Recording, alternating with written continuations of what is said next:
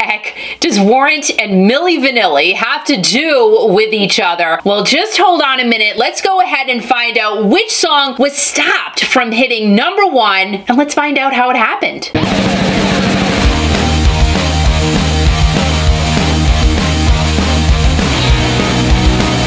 Kiki Classic Rock.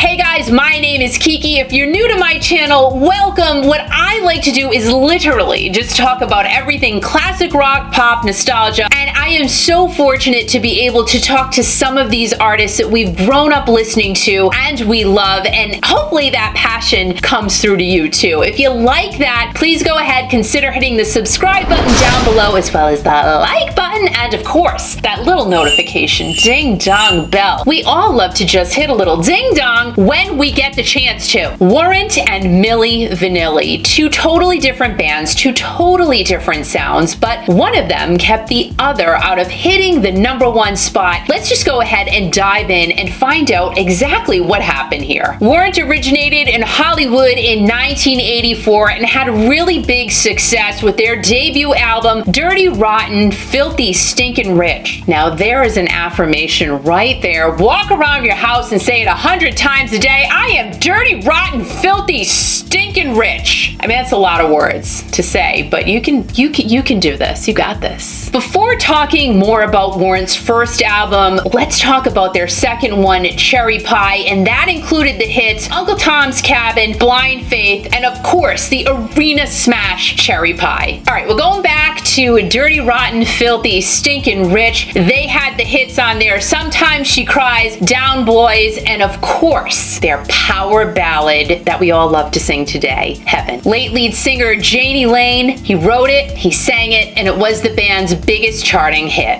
Jani and Warrant drummer Stephen Sweet actually played the song Heaven in their previous band, Plain Jane, and Rolling Stone magazine said Heaven was #1, but there was a band that prevented Heaven from hitting the Billboard Top 100 in the #1 spot. Milli Vanilli. Oh yes, these boys were pretty, high, yummy, and they could dance. The singing, we'll talk about that in just a second. Milli Vanilli gave us the hits Baby Don't Forget My Number, Blame It on the Rain, and Girl You Know It's True, as well as the song that kept Warrant's Heaven out of the #1 spot, Girl I'm Gonna Miss You. Just in case you haven't heard the story, the guys were performing for MTV at nearby lake compounds in Connecticut, and as they were on the stage, Milli Vanilli were performing, well, the tape they were singing to got stuck. That tape had the vocals on it. So Rob Pilatus, he got embarrassed. He ran from the stage, and MTV VJ at the time, Downtown Julie Brown, ran after him and convinced him to go back and finish the show.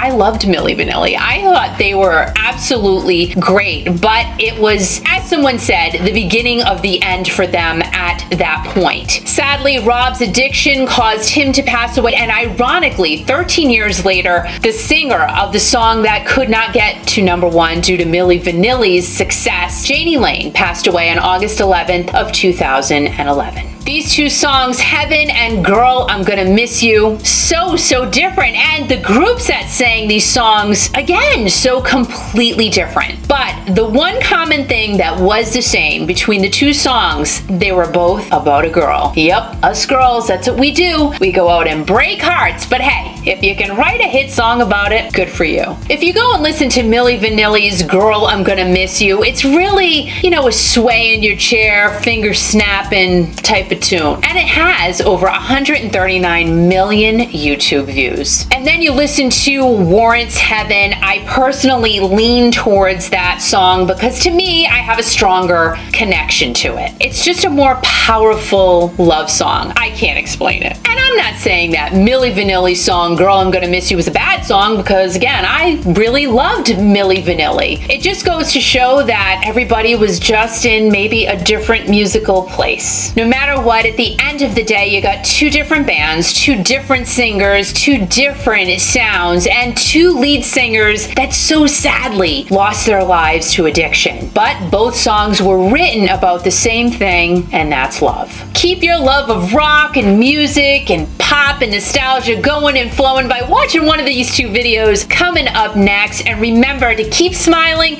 Always remember to keep rocking.